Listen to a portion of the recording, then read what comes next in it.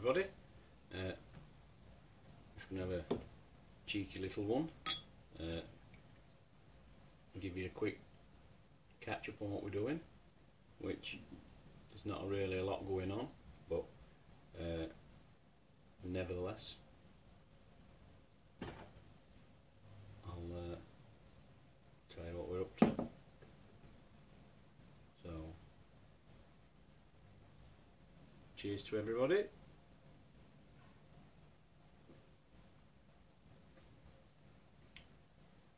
Nice. So, what we've been doing?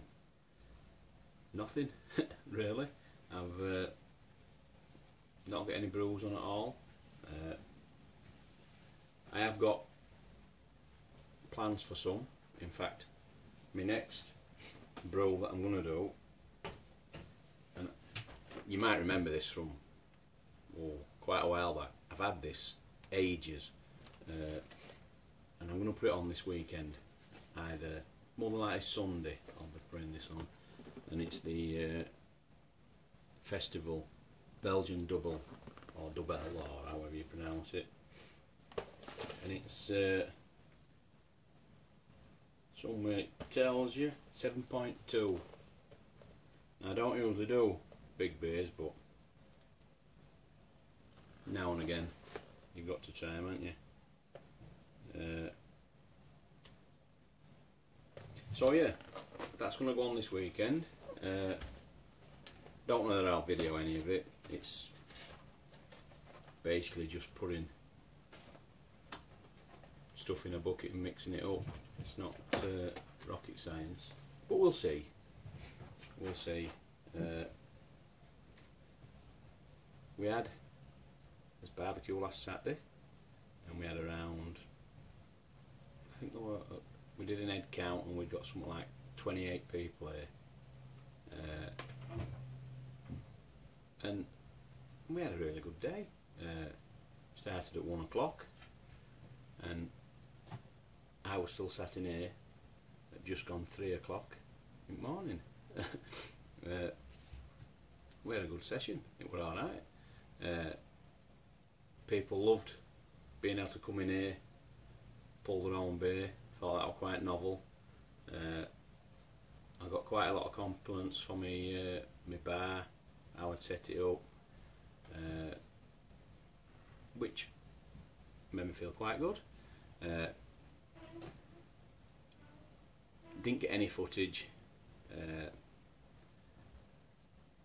By the time I got round to mentioning it, nobody would go in front of a camera, and to be fair, I would probably had too much to drink to hold the camera steady anyway. So that, but we had a good day.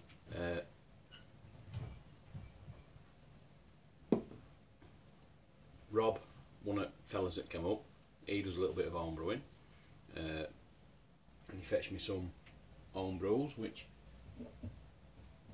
I'll show you. He's fetched me 2 of them, which Nosferatu is labelled, a session ale, and I did have one on Saturday. He fetched me 2 of these. No, he didn't. What am I saying? He fetched me 3, I think, of these. I've 2 left. That's it. I did try one, but to be fair, I was drinking lots of different beers, and I will try that again and just have that on its own, so I can give him my honest feedback, because that's what he wanted. He wanted to know what I thought, and from what I remember, it were alright, don't get me wrong, but when you're drinking lots of other beers and that, and you're getting a bit merry, we'll say, you can't give him your best feedback. And other one he fetched for this, now you'll not be able to see it because I can only just make it out. It's just wrote on bottle, and it's called The Saint, and that's all I know. When you hold it to light, it's clear. I can see through it. So it's going to be some sort of pale ale or lager or something. So I got two of them. Sorry, I have two of these left, two of them left, and then he fetched me, I think it was 6 Beavertown, which we never even got round to drinking. I put them under back at bar in, we forgot about them. So I'll have to drink them on my own. Somebody's got to do it. And then somewhere, here it is, I got this is another one from Poland, from it's my brother-in-law's girlfriend. I think she said it was from her sister had sent me it, and she did tell me a few things about it on Saturday night. I can't remember. So I've tried researching on the internet, I can't find anything about it. So I need to wait while I see her and ask her a little bit more about it. Or just do a blind review and tell you what I think. But that was that. So a few beers brought for me. I believe I have a beer mail on its way over from Ireland, but that's as much as I'll say about that until I get it. That'll be another one for my map. And I just wanted to ask a question about corny kegs. Now I'm set up and I've got a reasonable idea what I'm doing now. I want to ask if anybody has, well, I know you have, but dry hopping in a corny keg, is it advisable? Is it worth effort? Because this is just a standard Cooper's Mexican Cerveza, and it's alright. It's not special.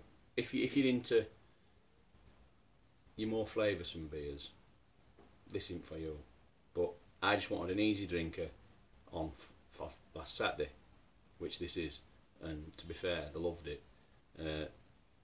But I'm thinking, if I did this again, I'd dry hop it. Now, would I be as well dry hopping it in a secondary, or would I be as well just brewing it in my keg, and at the same time as I keg it, drop some hops in, and I'd be better. Well, I think I'd be better. Would I be better putting them in a muslin bag, all sanitised and what have you, and just drop them in, thinking I'm using leaf rather than pellet, and if they're in a bag, that'll stop anything getting caught in my dip tube. So, is it a good idea? And can you still leave them in? I know hops are a preservative up to a point, so would they be alright in there for a couple of months? Say 3 months tops? Because sometimes if I've got a keg on and there's only me drinking it, and I'm more or less only drinking at weekends now,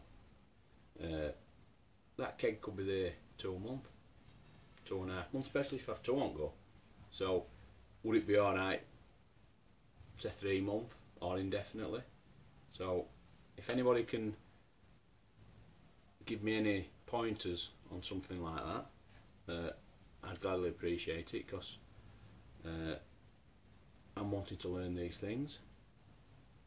And I think that's it. I don't think I've got much more to tell you.